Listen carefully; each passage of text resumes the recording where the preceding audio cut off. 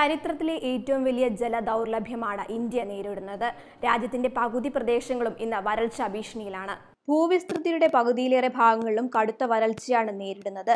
പകുതിയിലേറെ തടാകങ്ങളും വറ്റിവരണ്ടു കഴിഞ്ഞു. പല നദികളിലെയും തടാകങ്ങളിലെയും വെള്ളം പലയിടത്തും അസാധാരണമായ വിധത്തിൽ താഴ്ന്നു കഴിഞ്ഞു. ഭൂഗർഭ ജലനിരപ്പും കുറഞ്ഞു. ജലജീവികളുടെ വംശനാശമാണ് മറ്റൊരു ഭീഷണി. കൃഷിക്കാവശ്യമായ ജലം ലഭിക്കാതെ വരുന്നതോടെ ഭക്ഷ്യസുരക്ഷയ്ക്ക് വലിയ ഭീഷണിയും ഉയരുകയാണ്.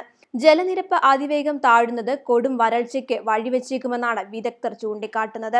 ജൂൺ 22 വരെ മുൻവർഷത്തെ അപേക്ഷിച്ച് മൺസൂൺ മഴയിൽ 39% കുറവാണ് ഉണ്ടായിരിക്കുന്നത്.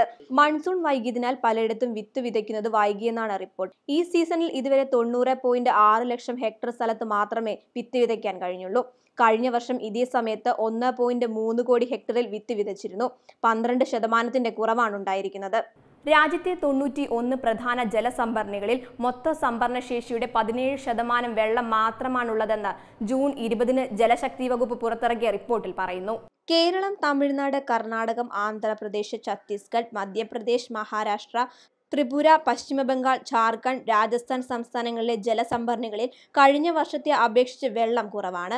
രാജ്യത്തെ പ്രധാന നദികളായ ഗംഗ, കാവേരി, കൃഷ്ണ, സബർമതി, തപി എന്നിവയിൽ വെള്ളം കുറഞ്ഞു. മഹാരാഷ്ട്ര, തമിഴ്നാട്, കർണാടകം, തെലങ്കാന, ആന്ധ്രാപ്രദേശ് എന്നീ സംസ്ഥാനങ്ങളിൽ കടുത്ത വരൾച്ചയാണ് നേരിടുന്നത്. വേനൽമഴ കുറവായതും തെക്കു പടിഞ്ഞാറൻ കാലവർഷം വൈകിയതുമാണ് രാജ്യത്തിന്റെ പല ഭാഗത്തും കടുത്ത വരൾച്ചയ്ക്ക് ഇടയാക്കിയതെന്നാണ് കാലാവസ്ഥാ നിരീക്ഷണ ഉദ്യോഗസ്ഥർ പറയുന്നത്. വരും ദിവസങ്ങളിൽ കാലവർഷം കൂടുതൽ പ്രദേശങ്ങളിലേക്ക് എത്തുമെന്നും ഉദ്യോഗസ്ഥർ വിലയിരുത്തുന്നു. ഒഡീഷ, ജാർഖണ്ഡ്, പശ്ചിമബംഗാൾ, ബീഹാർ, ഛത്തീസ്ഗഡ് എന്നീ സംസ്ഥാനങ്ങളിൽ കഴിഞ്ഞയാഴ്ച അവസാനമാണ് കാലവർഷം എത്തിയത്. മഹാരാഷ്ട്രയുടെ ചില ഭാഗങ്ങൾ, കർണാടകം, തെലങ്കാന സംസ്ഥാനങ്ങളിലും കാലവർഷം ലഭിച്ചു തുടങ്ങിയിട്ടുണ്ട്. കേരളത്തിൽ ജൂൺ 2ാം വാരം മഴയെത്തിയെങ്കിലും പിന്നീട് കുറഞ്ഞു. കഴിഞ്ഞയാഴ്ച അവസാനത്തോടെ മഴ വീണ്ടും എത്തിയിരിക്കുകയാണ്. ഇതേ നില തുടർന്നാൽ ഡൽഹിയിലും ചെന്നൈയിലും ബംഗളൂരുവിലും ഉൾപ്പെടെ ഇന്ത്യയിലെ 21 നഗരങ്ങളിൽ ഭൂഗർഭജലം പൂർണ്ണമായും വറ്റിവരളുമെന്നാണ് നീതി ആയോഗ് തയ്യാറാക്കിയ റിപ്പോർട്ടിൽ പറയുന്നത്. അടിയന്തരമായി ഇവിടങ്ങളിൽ ഭൂഗർഭജലം പുനഃസ്ഥാപിക്കാൻ കഴിഞ്ഞില്ലെങ്കിൽ വലിയ വരൾച്ചയാവും നേരിടുക.